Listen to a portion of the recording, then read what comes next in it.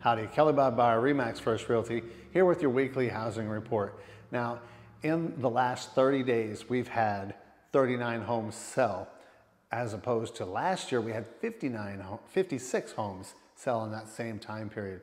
Now, why is that? Why are the numbers so much lower? Well, we have fewer listings right now, and demand is a little higher too.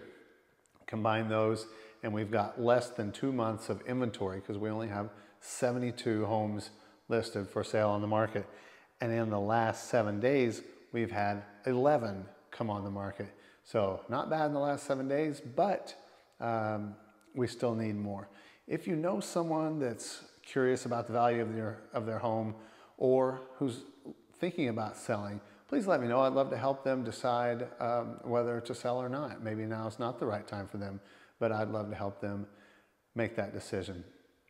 Thanks, and see you next time on our weekly housing report.